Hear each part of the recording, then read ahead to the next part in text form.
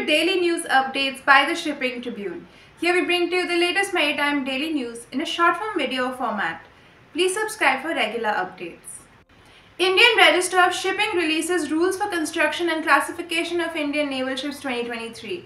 The Indian Register of Shipping's rules for construction and classification of Indian naval ships 2023 were released by the Honorable Raksha Rajya Mantri, Minister of State for Defence, Shri Ajay Bhatt, in presence of the Chief of Defence Staff, Chief of Naval Staff, Commanders-in-Chief, Principal Staff Officers, Senior Commanders on 4th September 2023, the opening day of the Naval Commanders Conference 2023 being held in New Delhi. The 2023 version of IRS Naval Rules incorporates the latest IMO IACS requirements as well as rule requirements for military design features. In addition, rule-related requirements for the technological advancements currently being incorporated in designs of naval ships, covering materials, structures, propulsion and other engineering systems, integrated electronics, safety systems, etc. have been included. Container shipping volumes to grow significantly in 2024.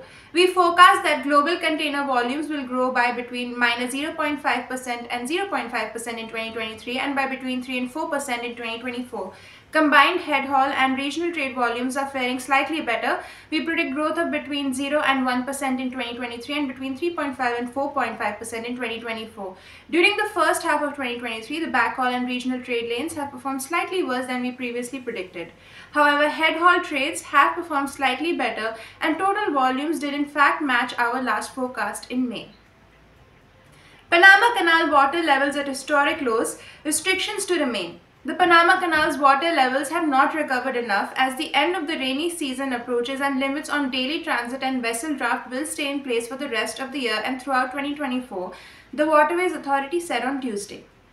The restrictions implemented earlier this year to conserve water amid prolonged drought triggered a backlog of ships waiting to pass the key global waterway, which handles an estimated 5% of world trade, contributing to more expensive freight costs ahead of the approaching Christmas season. Capesize uptick propels Baltic Index. The Baltic Exchange's main sea freight index rose on Wednesday, supported by gains in the Capesize segment. The overall index, which factors in rates for Capesize, Panamax and Supramax shipping vessels, was up 18 points or 1.7% at 1,081. The Capesize index rose 37 points or 3.7% to 1,034.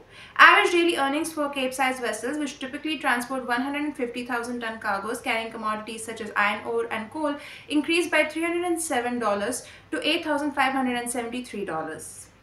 Thank you for watching the video. Please hit the like button if you like the video, leave a comment down below and subscribe to the Shipping Tribune YouTube channel if you haven't already.